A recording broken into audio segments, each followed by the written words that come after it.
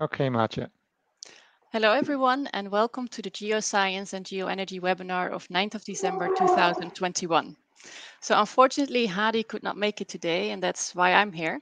So my name is Maartje Boon. I'm a colleague of Hadi at TU Delft, and together with Sebastian Geiger from Heriot-Watt, I have the pleasure to co-host today's webinar. So we are delighted to host Andreas Busch from Heriot-Watt University as our distinguished speaker. So Andreas Busch is a professor in earth sciences focusing mainly on geoenergy applications. He is the head of the Geoenergy Research Group in the Lyell Center at Heriot-Watt University. The group is composed of geologists, geomechanists, petroleum engineers, hydrologists, and geochemists, aiming at an improved understanding of the coupled thermo, hydro, chemical, mechanical aspects related to carbon capture and storage, geothermal heat, and natural gas production on the laboratory, field, and modeled reservoir scale. Prior to joining Heriot-Watt, Andreas worked in Shell's research department in the Netherlands. He has a postdoctoral degree, a PhD and master in geology, and a bachelor with honors in economic sedimentology. So thank you, Andreas, for graciously accepting our invitation. And to the audience, please note that this lecture will last for about 30 minutes, followed by questions. And please type your questions in the chat box, and Sebastian will take them after the lecture. So please do not wait till the end of the lecture to post your questions, but just type them whenever you feel appropriate, as they may trigger other questions by other participants. So Andreas, thank you very much for being here, and we're all looking forward to hearing your lecture. So please start. Fantastic. Thanks a lot, Maartje and Sebastian. And Hadi somewhere, hopefully on holidays, he is. And welcome, everyone. It's a great honor to also present in this webinar series, which I think is a fantastic thing that Hadi and Sebastian put together. And it's great to be one of those fantastic speakers that I'm typically watching while I'm cooking. That's the great thing of having YouTube. You can just watch it whenever you feel like. And for me, it's cooking. So then I get some food and some great entertainment. So thanks for being here. What I will present today is a bit about leakage from subsurface storage reservoirs. How much do we need to care, and especially what do we need to care about? Let's first have a look at this fantastic little schematic that some of my PhD students put together. Really nice, brand new, which shows a bit the different things that we need to look at when storing fluids in the deeper subsurface. So especially when we are pressurizing the deeper subsurface. So we are looking into potential fault activation by increasing pressures above hydrostatic. We might look into fault flow, fractures. We might look into capillary leakage, these sort of things.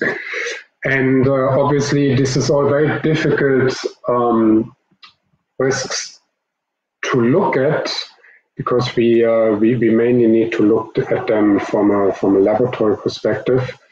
And as you all know, some of these mechanisms simply take much longer than whatever we can reproduce in the laboratory. And often, probably under real subsurface conditions, things might look just different. So when we are pressurizing the deeper subsurface, so we need to look at the containment, so especially the cap rocks, the primary cap rock. But then, of course, also when we are looking into a storage system, then we also need to look at secondary seals that could be part of the storage complex. So it's not necessarily only a single cap rock, it might also be multiple stacked cap rocks or seals that form part of the storage complex. That's quite important to keep in mind. Fault reactivation I mentioned. We are, of course, pressurizing the reservoir. If we pressurize the reservoir, that might lead to reservoir deformation, which is something we might see at the surface because we get surface movement. This is not only when we are pressurizing hydrostatic reservoirs like saline aquifers, but also when we are repressurizing depleted reservoirs like oil and gas reservoirs. We might see some changes on the surface on probably micrometer to millimeter scale, something that we can measure using GIS or satellite data, for instance. Pressurizing the reservoir requires a proper monitoring program, of course. We want to know the changes in pressure, temperatures, saturations, and these sort of things. And of course, we need to have a look at reservoir compartmentalization. So fault could very well compartmentalize a reservoir, which then gives some strange pressure response during injection because our pressurized volume might simply be smaller than anticipated. So that is important to keep in mind. The overburden also has some,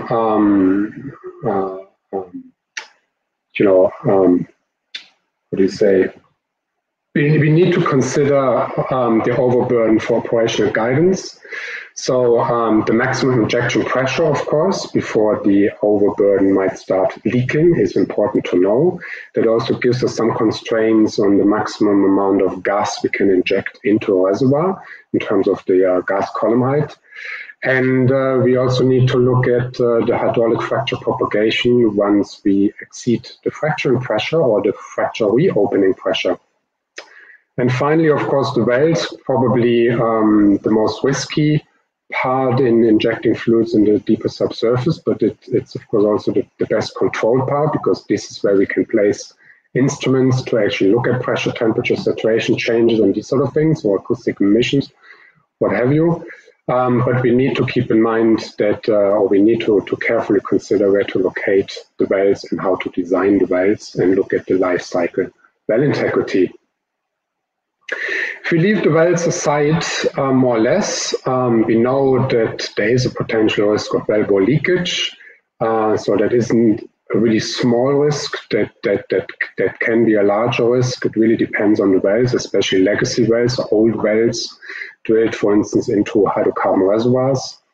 But if you're now looking at the geological risks for carbon or hydrogen leakage, then of course we first start with capillary and diffusive leakage. Diffusive leakage will always happen. Capillary leakage will only happen if we are exceeding the capillary entry pressure. And I'll get back to this in a minute.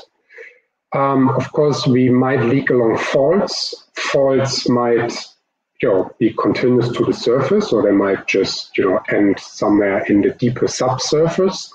They might or might not cross-cut the caprock, and they might or might not be leaking.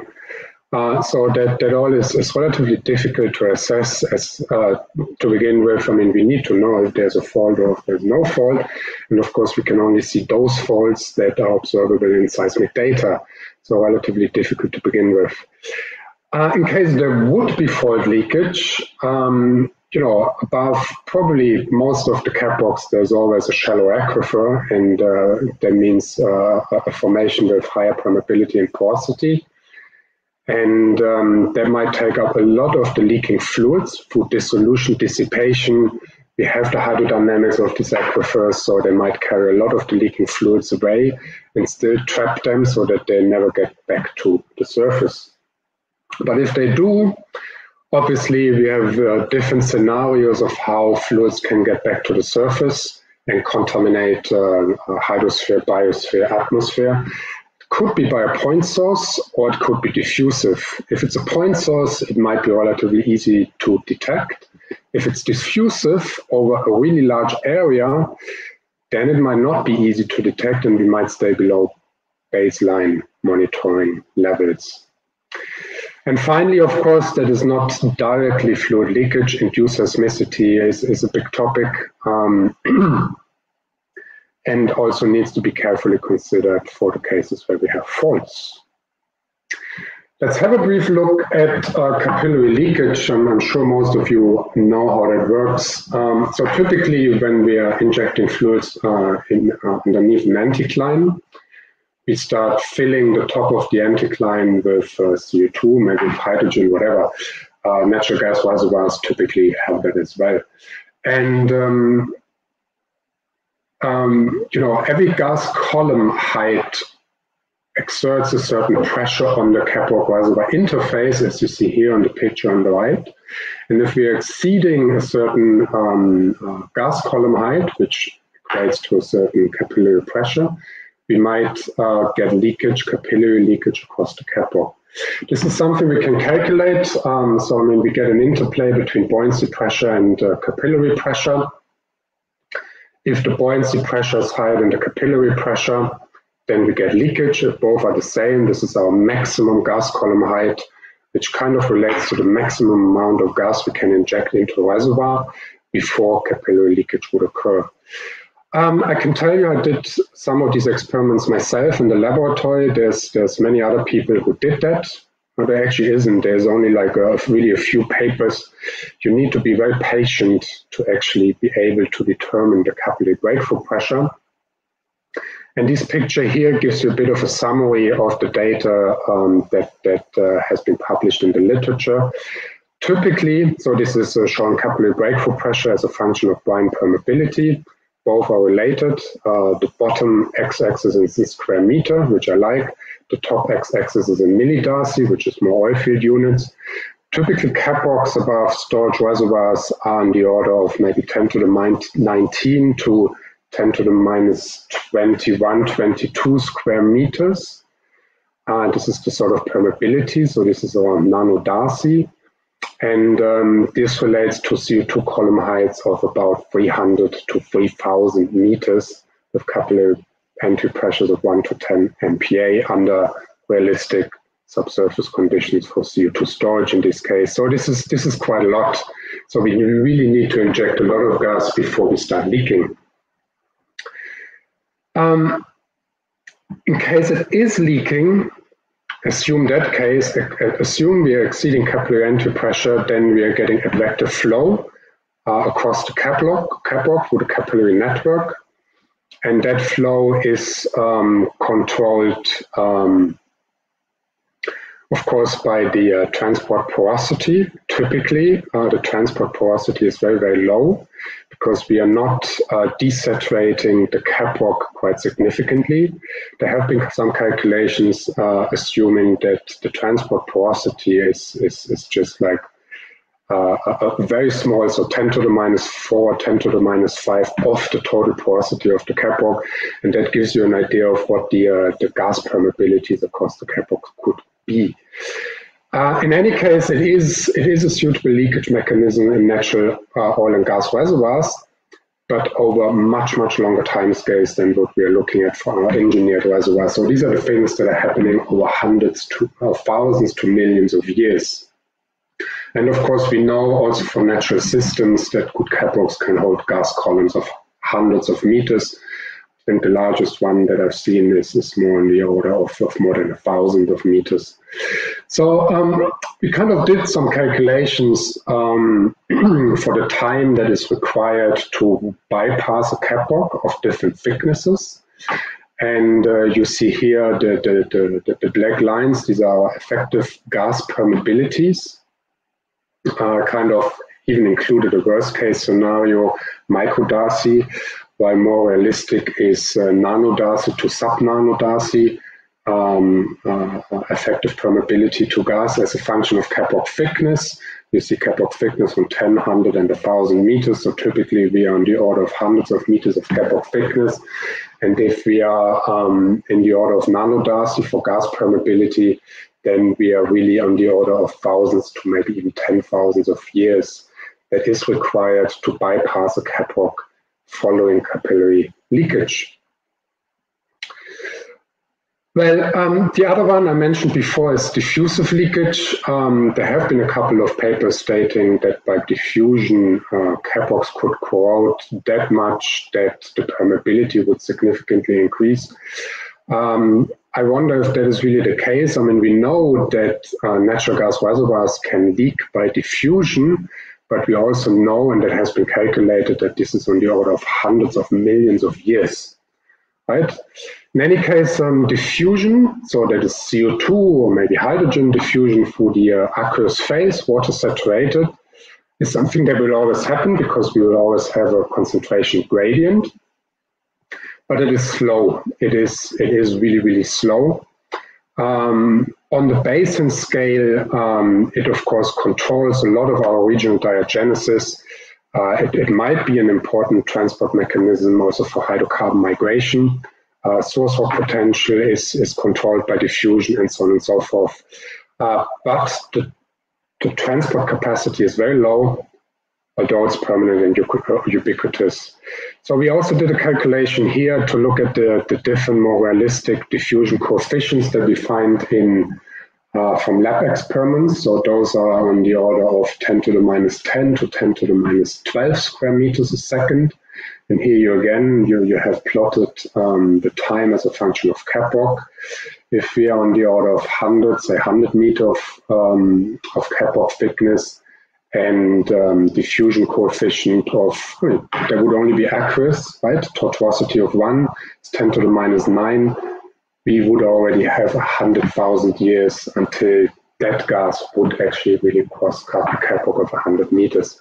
Keep in mind that the y-axis is in millions of years.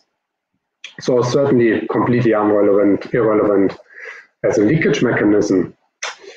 Yet all these measurements are extremely difficult and time-consuming to do, and I know that because I did many of them as part of my PhD a long time ago, maybe even postdoc. So a lot goes wrong. You need to be very patient, and then the experiment fails, and you need to do it again after you waited for a couple of weeks. So all really difficult. Even a single permeability of a shale is extremely difficult to determine. And at the moment I have PhD students in the labs that are doing that. I can imagine that it's sometimes frustrating if you're not really getting the information out of the experiment that you're aiming for. So we started playing a bit with Newton's scattering. So this is really by going to the big nuclear research centers. There's one in Germany where we typically went to. And we are using a Newton beam to shoot on samples of sizes of a centimeter or two with a thickness of a quarter of a millimeter, something like that. So quite representative for mud rock. And we are analyzing the pore size range of that mud rock. It actually is pretty much the only method, maybe one of the it's actually, I think, the only method that can really determine the pore size distribution of a mud rock from smallest to biggest pore. So from nanometer to micrometer, and this is pretty much what we need, and this is something you see on the lower left-hand side.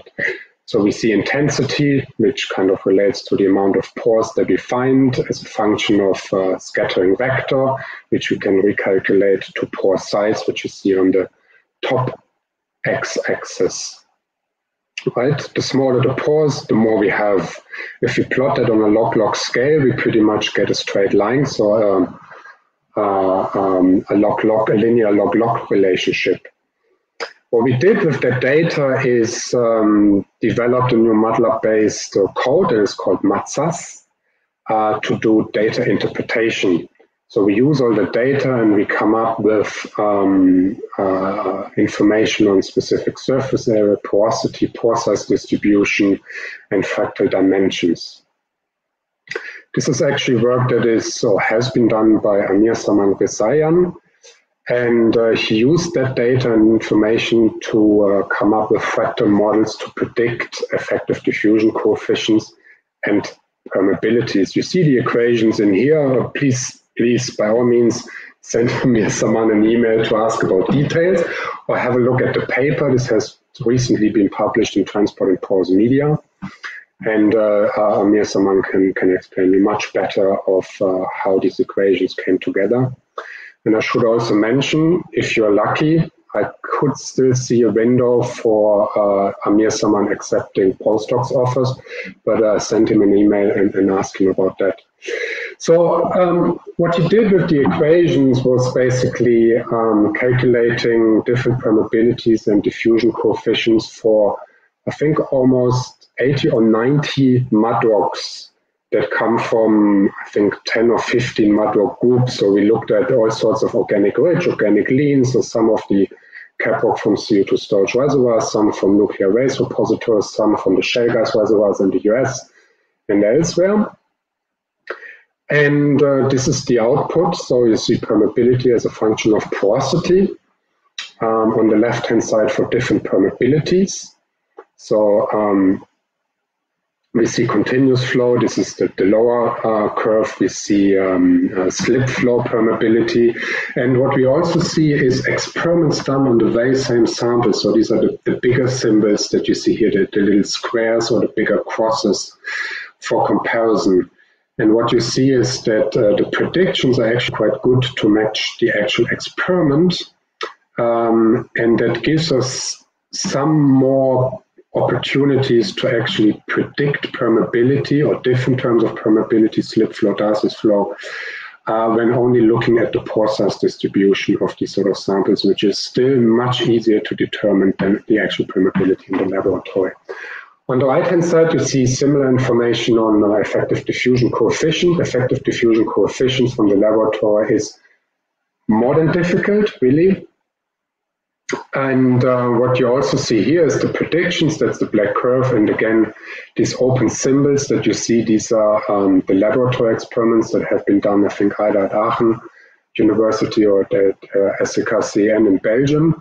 And again, you see that within, I don't know, a third or half of an order of magnitude, we actually get quite a good prediction. Right. The next thing we are studying, which is of course very important to determine leakage, is fault. Again, the picture from the beginning, and if you zoom in a little bit into that big red dot that you see here, then you see a nice schematic of a fault zone that is after Kappa and Rotquist. Very, very nice one. I used it a lot in my lectures, so thanks for publishing that, and thanks to Tom Phillips for reworking that a bit. So what you see is, first of all, the red line in the middle, which is our fault core. So this is where we have most of the friction. This is where we are grinding our material to the smallest particle sizes. So this is typically an area that is more or less impermeable, especially for lateral flow.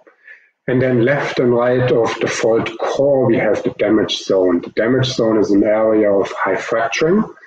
Fracturing or fracture density is higher, closer to the fault core, and is then, decreasing. The density is decreasing towards the protolith, which is our host rock, and which then only contains the natural fractures that had been there before faulting. Right, so the task here obviously is what are the fluid flow rates along such a structure, and you see how complex that structure is. Nothing is linear, all is connected or disconnected. Some have a high density, some parts have a high density of fracture, some have a low one. We don't know if a single fracture is actually sealing or non-sealing, and so on and so forth.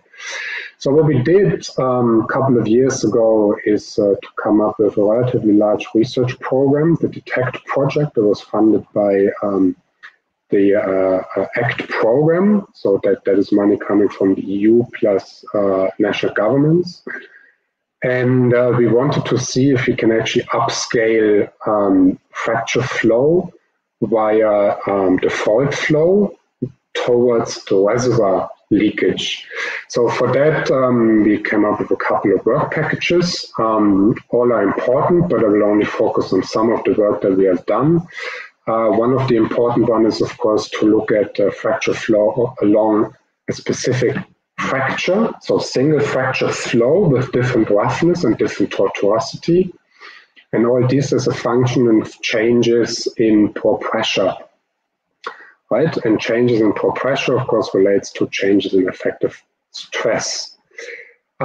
We then use the information from the single fracture permeability experiments and try to feed them into upscale fracture network models that then produce the single permeability output from the fracture networks.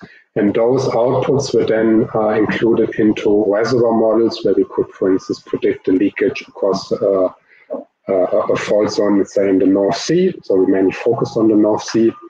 And you can then study how long it takes for a certain amount of fluids to leak across a caprock. Right, let's have a bit of a closer look at all this. mentioned before that we looked at the single fracture permeability as a function of changes in pore pressure or effective stress. We developed a new permeameter to actually do that, to go from very high permeability to really low permeability. Sometimes difficult with permeameters, they can either do the one or the other. So we have now one that can do all of them. And what you see on the big picture in the middle is all the data that we produced, or the data that has been published previously. And the first thing you see on the y-axis is this broad range in permeability. This is core permeability.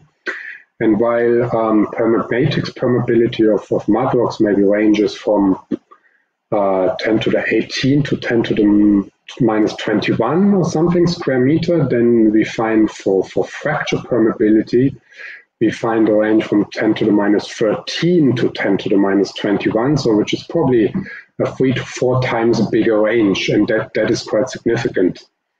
What we also see is, when we are looking at the specific data, is that we kind of get two different sets of data. And the one is with the high permeability, minus 13 to minus 16, and these are typically the brittle or very stiff rocks with a high Young's modulus. And we see the data of 10 to the minus, say, 17 down to 10 to the minus 21. And these are typically the samples that are very ductile plastic with very low Young's modulus. So it's these two groups.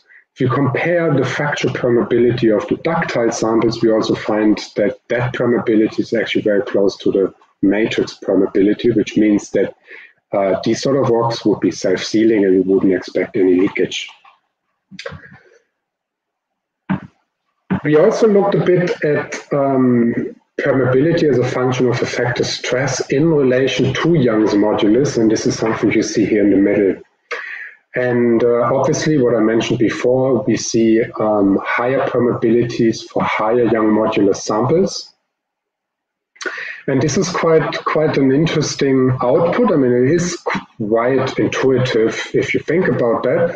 But if you then really use that concept, you can actually apply it to sonic logs that are providing Young's modulus data. So if you have sonic logs, if you get the Young's modulus data, you can kind of, first order bit of thumb estimate predict the fracture permeability of your sealing unit if you have that data. And that is quite important because it gives you quite a good handle to get a quick first guesstimate. And this is what we are all after, right? I mean, if you want to predict caprock sealing integrity, we do not really want to run a couple of years of a lab program. Of course, we at university, we like to, but operators might not.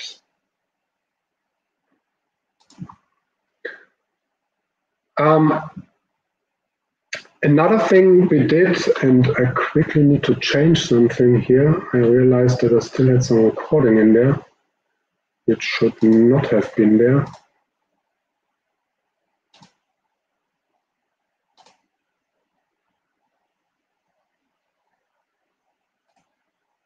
Give me a second.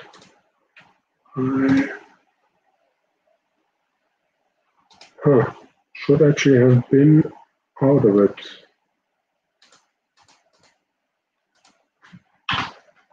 Right, let's try again. That's better. So we did some research on the fractures, and we tried to bring fracture permeability down to one of the key characteristics of fractures, and this is its roughness. And you see the roughness here on the right-hand side. Of course, on the left-hand side, you see how fracture aperture is modeled. Planar, right? Parallel plate model with that relatively simple equation that you see down here, the A cubed over the 2 nu times the delta P. And on the right-hand side, you see how it looks like in reality. So it is not parallel plate. We have a roughness. And of course, depending on the roughness, we get different permeabilities. This is something we try to reproduce using printed models. Sorry for interrupting, Andreas. You're back on your regular PowerPoint presentation, not the. Here we go. Thanks. Apologies. Yeah. Now it's perfect. Okay. Right. So we looked at printed samples, And we printed samples with a different roughness. Right, you see the different roughnesses here on the right-hand side. If you have a roughness, say, of 0.0 to 2 or 2 to 4 or something, you're getting relatively close to your parallel plate model, right? But if you have more a coarser roughness and you're going to roughnesses of 10 to 12, 12, 14, 14, 16, something like that, you can already see that your roughness has kind of a tortuosity, and that it would be relatively difficult to actually close the fracture if you're applying a high, or in that case, a low effective stress. Right? So this is something that PhD student of mine, you see the nice picture in here, Tom Phillips, looked at in some more details. So this was in collaboration with Ghent University, with Felle Knudde and Tom Boltrace. And they looked at permeability of rough fractures, of different rough fractures as a function of effective stress. So we see that roughnesses, like in this case, at this little inlet, they are somewhere between 2 and 9. They do not really change significantly in terms of permeability. But if we're exceeding a roughness and we go to a roughness of about 11, we are increasing permeability by a factor 2 to 3. So that really is a bigger jump. And of course, the larger the roughness, you could relate roughness to a change in grain size. Roughness can change with bedding to angle and so on and so forth. But it clearly gives us some indication of how important roughness is in all this. So what do we then do with all that data? Of course, the data needs to go somewhere. And one of the examples, so we have several examples of all this, and some of these examples are submitted to journal papers or just in press. We try to use all the data to kind of predict fracture networks. One of the best examples to actually do that is to go to Monterey in Switzerland. That's in the Swiss Jura Mountains. And Swiss Topo, so the Swiss Geological Survey, they are running an underground laboratory there.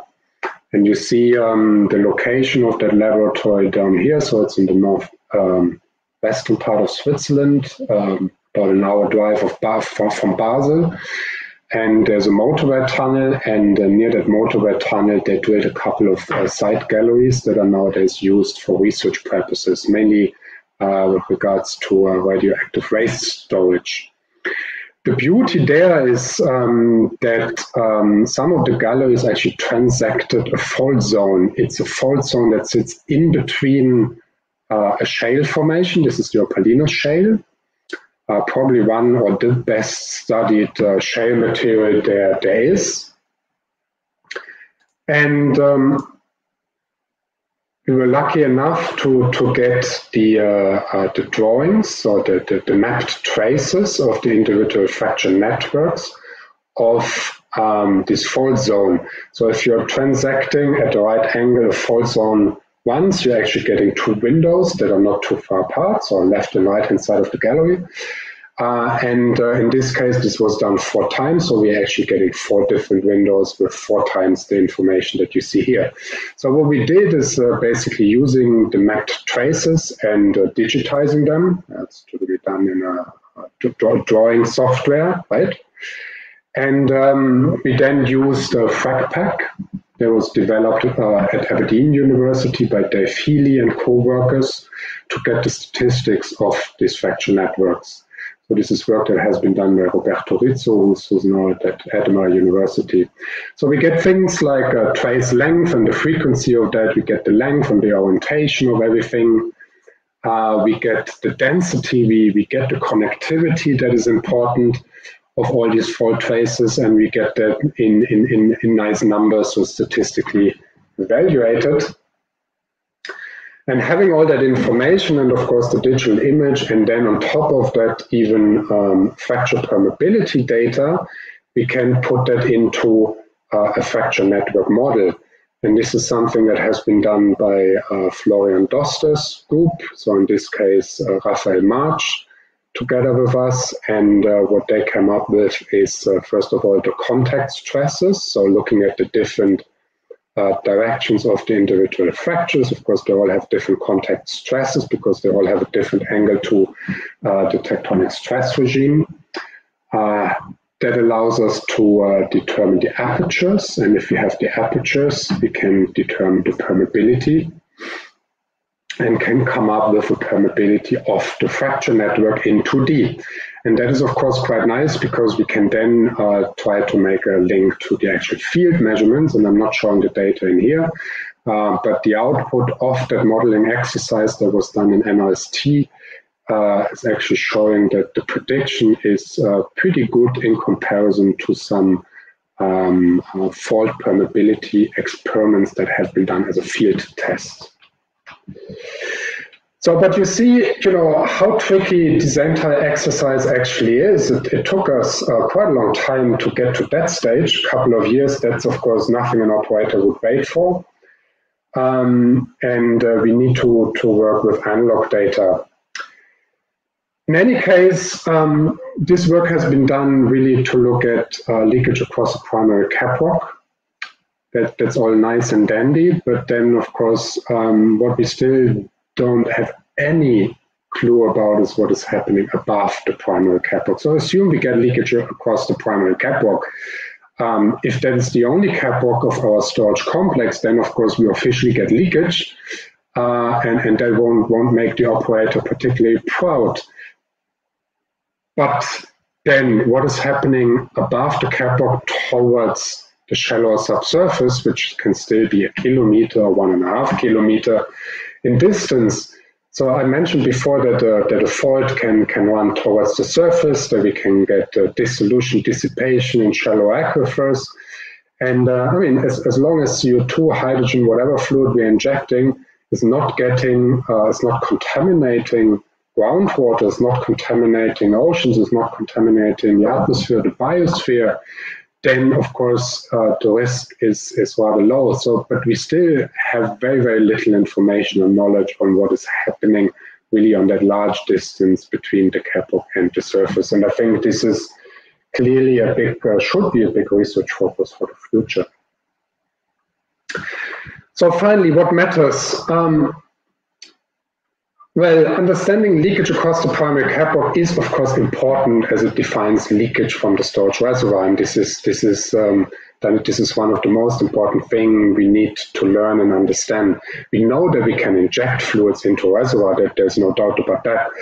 But we have much less information on how or if fluids can leak back towards the surface. Maybe my opinion, but I think there's more and more people that might share that opinion, is that matrix leakage seems less of a concern. It's simply the time scales that are too long.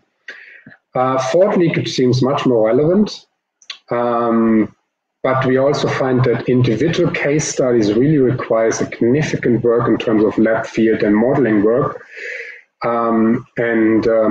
Obviously, it will certainly stay more in the research focus. I mean, the more of these case studies we looked at, the more analog data that we can then actually apply to a specific operational case study. What is happening above the primary caprock? Probably a lot. Certainly dissolution, dissipation, accumulation, reaction of leaking CO2, maybe also hydrogen with shallower aquifers and seals. Contamination of the hydrosphere, the biosphere, the atmosphere depends on the rates of fluids getting to the surface, and that is until now rather unquantified. But still we need some proof for all this, and that really requires further research. All right, I should also mention that and this is some marketing for ourselves.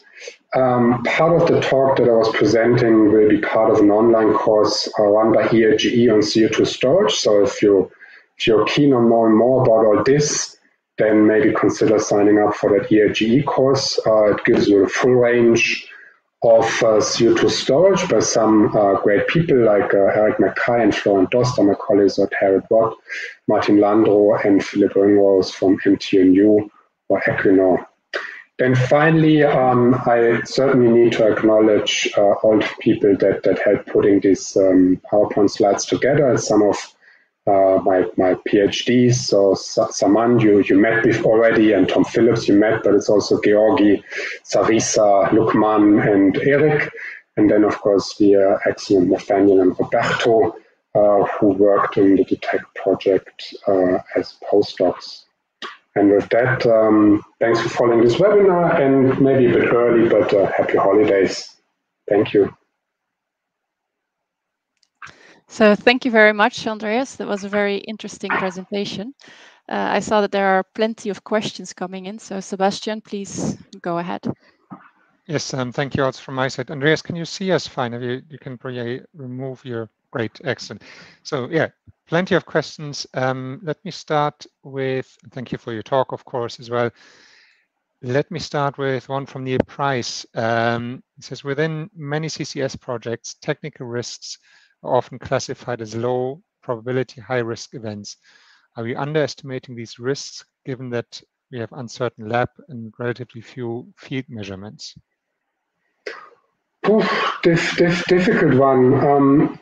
I don't think we are underestimating the risk of matrix leakage. For instance, I think we still have difficulties estimating the technical risk when it comes to fault leakage in particular. Right, it's very difficult to get hands-on data that relate to faults. I mean, we sometimes just don't see the faults. Right, I mean, we can come up again with a log normal prediction of what the fault density with a certain flow is in the reservoir that we are looking at. But if that is then really the case, we don't know if those faults are leaking. We also don't know. We might know that if there's faults, for instance, in former hydrocarbon reservoirs, then if they're leaking, then only very, very small. But I think, especially when it comes to faults, we certainly need more work. I think when it comes to wells and risk of leakage along wells, I think this is much better quantified. And of course, we have some good options of reworking a well, for instance, in case it is leaking. If a fault is leaking, there's not so much we can do about that, maybe drill a controlled relief well or something like that. But that is it. A well is much easier. So I mean, there is still some risk, but I think we are getting much better in really putting numbers or quantifying these risks. Certainly, and this has really changed over the past 10 years. And 10 years ago, I think there were a lot of people that thought that matrix leakage was actually a concern.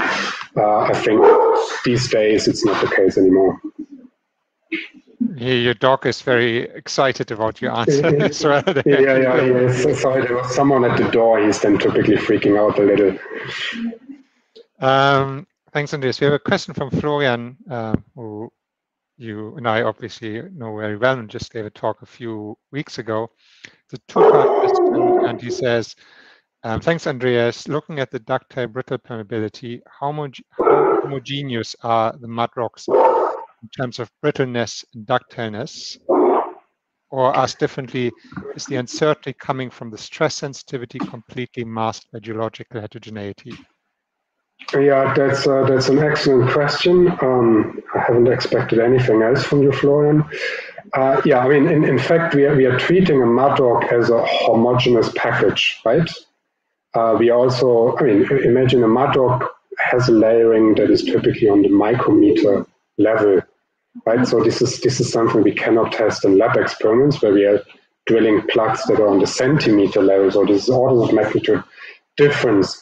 So when we are testing, for instance, the mechanical properties of that mud rock, then we are already cross-cutting many of these layers that might be more clay, which more silty, and so on and so forth. So we are already getting kind of an average value of the mechanical property of that seal material. But I think if we are looking at individual layers, there might be a big range in stiffness parameters, as a matter of fact, as you kind of indicate already, but this is almost impossible to really take apart. I'm going to follow up with a question myself here and on this geological uncertainties. And we spent a lot of money to characterize the reservoir itself to get a handle on geological uncertainty. How uncertainty can impact flow and storage behaviors. But the overburden and the seals are normally not that well characterized. We don't want to drill wells in sample core or shoot expensive seismics. And I remember studies from Grant Nickel who characterized the formations above Sleipner, and they're incredibly heterogeneous. So coming back to Florence' question, also Niels' question, do we need to do more to understand the risk by actually having specific efforts in characterizing the seal itself, and the heterogeneity, and the uncertainty in the heterogeneity? Yeah, we should, but it is difficult to begin with. I mean, if you're thinking about reservoir rock, a lot of the work on the reservoirs that we are looking at has been done from outcrops. The proper sandstone or carbonate might be weathered, but it's very easy to get fresh surfaces to look at heterogeneities and to count fractures and all these sort of things. That is something that is very, very difficult for mud rocks, for instance, because if they're at the surface, they're weathered and you see nothing. This is why we are going to these sort of underground laboratories like the one I showed in Monterrey. Right, there we have a relatively fresh surface. We can look at that. We can study that. We can try to understand that. Or you can go to the north of Norway, where we looked at one of the fault zones in Spitsbergen, for instance. All that is possible, but I think what's really lacking for mud rocks, for the cap rocks, is all that analog data to begin with.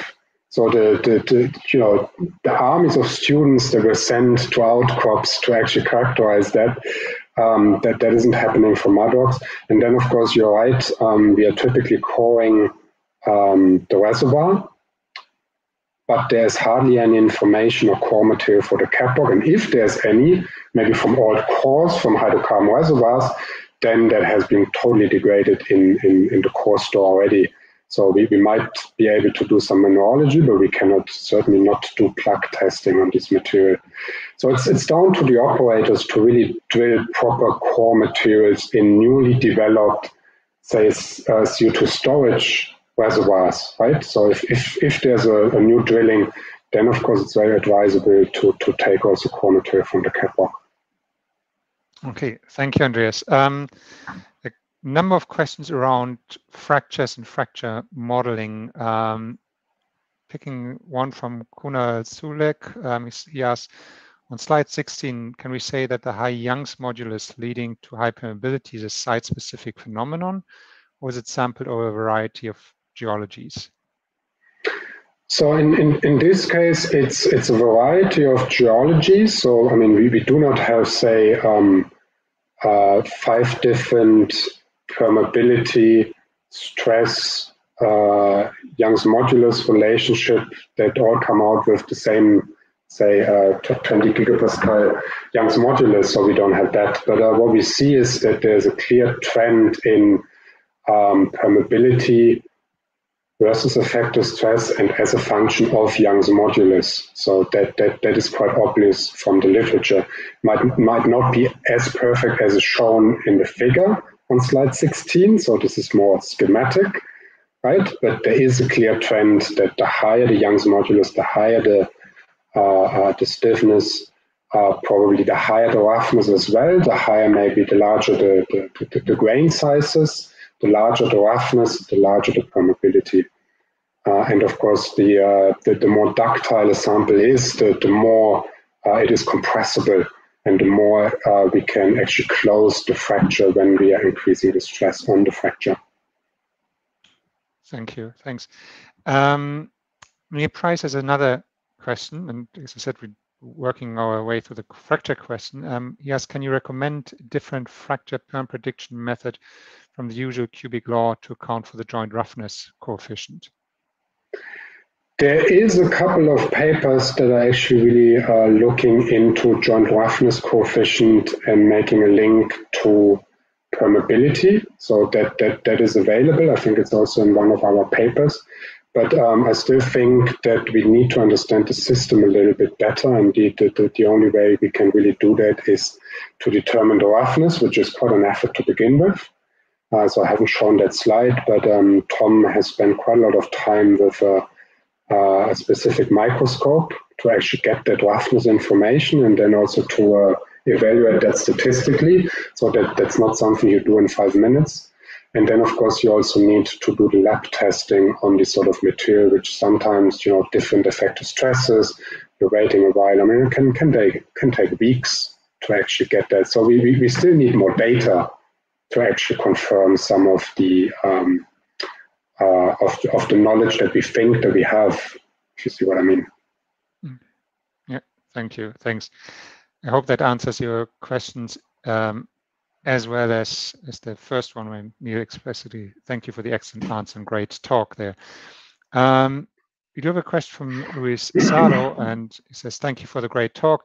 Have you evaluated how different fracture types, both in terms of displacement, shear, opening, and origin fault-derived exhumation, differ in terms of permeability? No, we haven't done that.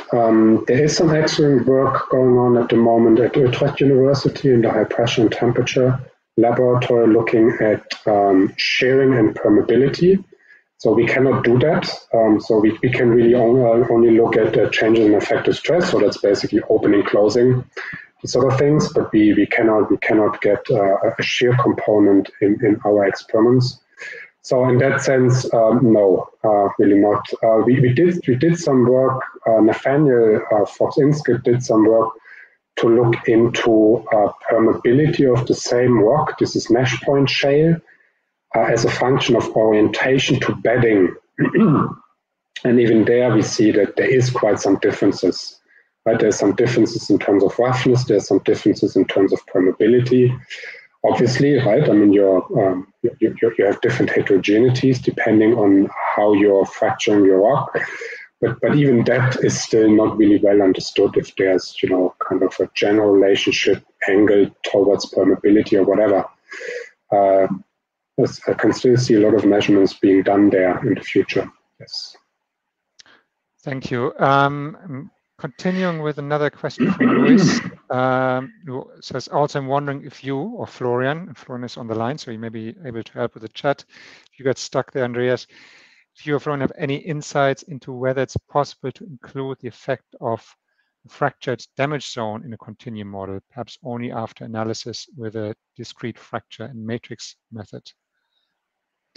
Yeah, I mean, Florian, correct me if I'm wrong, but I think this is pretty much what we did. So we analyzed fracture damage zones really in detail with all the statistical data.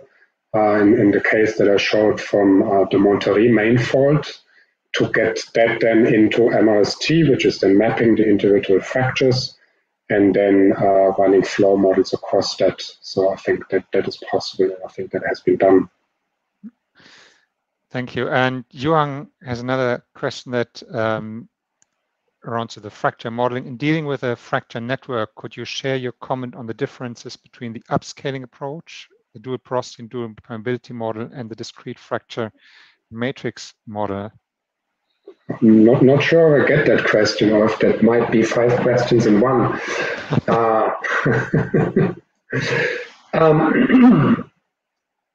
I don't know what the differences between the upscaling approach, the dual pro. So I guess what Yuang is wondering is the different conceptual model to represent fractures, the upscaling, this explicit representation of the fractures using the DFM method, and then so this implicit one with a dual porosity, dual permeability model. And maybe that's also, again, when Florian, you can always draw the telephone joker, the chat joker. I mean, what I can say is that we haven't been using a dual porosity or dual permeability approach because we are treating Kapok matrix to be too low in permeability. So if you think about it again, matrix permeability is on the order of nanodarcy, while fracture permeability, if we get any permeability, is several orders of magnitude larger. So I think we can very well ignore porosity and permeability of the matrix. And that makes it a much easier system to model. It's probably not the way you would go for fractured reservoir, where you have dual porosity to dual permeability, because there the permeabilities are much closer together. But for a cap rock, that is not needed. Thanks, Andreas. And Florian just commented here in the chat, and I think that's to Louis' question, and said, we did this indeed. Sorry, I'm just pulling that up here. The question is answer as comment. We did that indeed. We are not able to quantify the accuracy of it. We applied the workflow and reproduced the leakage rates at Utah. So just to confirm your earlier answer to Louis. Going back a little bit more towards the experimental side, Tim Good asks, comments, Andreas, great talk. Have you ever looked at repeated cyclic loading and unloading of shales? Yeah, we did quite a lot actually, that's another crux of the entire lab testing. I know that, for instance, in the British Geological Survey, when they are testing material for radioactive waste storage, which is pretty much the same type of material that we look at for CO2 or hydrogen or whatever storage, then I think they spend weeks in bringing the samples back to the original stress state, right? Applying the stresses and then leave it there until the rock feels happily the way it used to 2 kilometers at depth, right? So I mean, this is something you can do if you have a lot of time. We typically do that as well, but not weeks, but more days. So we see some changes in permeability. If we wait for a certain time, it's not orders of magnitude. It's more like a factor of, probably need Nathaniel to confirm, but maybe it's a factor of 1, maybe 0.5 or something, that we get changes in permeability, which I don't care so much about. So it's probably not so much relevant if we get 2 or 2.5 nanodarcy permeability, as long as we have nanodarcy permeability. If you see what I mean. So we see these changes. Also if we cyclically load, but they're not dramatic.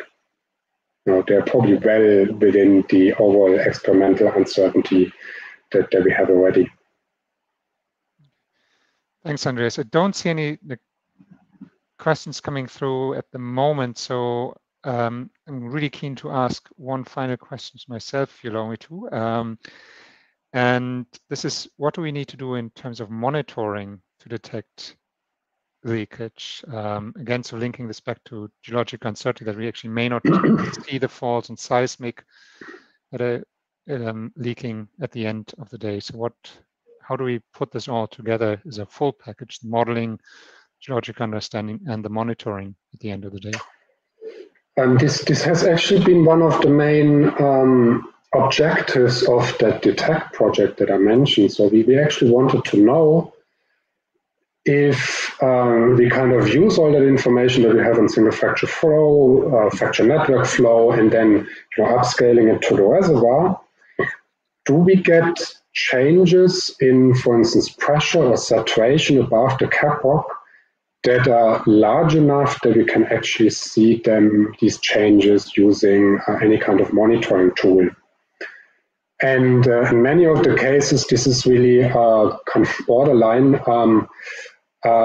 It might be extremely difficult to actually see and observe any kind of leakage across a fault. I mean, fault leakage is very localized to begin with. I mean, the fracture damage zones, they are not kilometers wide, right? I mean, if we don't see them in seismic, they have a displacement of maybe maximum 10 meters. That maybe gives you a fracture damage zone width of 1 meter or 2, right? So they're very, very localized. That means we are getting relatively low amounts of fluid leakage to begin with. And with these low amounts, we also don't see large pressure changes above the cap rock, right? I mean, even the best pressure monitoring system has some thresholds in terms of a couple of PSI. And there we might just not see that. We also don't see saturation changes, right? I mean, whatever's leaking is very small, so you wouldn't see big amounts maybe by repeat seismic acquisition, for instance. At least not over time scales of a couple of years. Maybe if you wait hundreds of thousands of years and you see some accumulation below some shallower seals, you might be able to see that, but other than that, very difficult. So I mean that of course will also be one of the tasks in the future. I mean, if this is something that we cannot just accept and say, okay, maybe this 0.00001% of CO2 that is leaking every year, maybe we simply accept that that's the case. If we don't, then probably there needs to be more monitoring in the system to be able to do that. Okay, thank you again, Andreas. Time is, it's pretty much 4 p.m. So we're at the end of our webinar today. So thank you again, Andreas, for the talk, for great talk, for taking the time to answer the excellent questions from the audience. And to the audience, thank you for participating in the many questions and discussions also in the chat on the side. And the last word, as always, over to Martje. Yes, so thank you very much, Andreas. I would like to take the chance now to introduce our next week's speaker. So next week, we will host Ahmad Sami Abu Shaika from Hamad bin Khalifa University, who will speak about joining the Billion Cell Club, challenges, overcomes, and successes. So until next week, and as Hadi says, stay happy, healthy, and tuned in to our Geoscience and Geoenergy channel. So thank you and see you next time. See you all next week. Thank you, Andreas. Thank you, everyone. Thanks, everyone. Bye. Bye.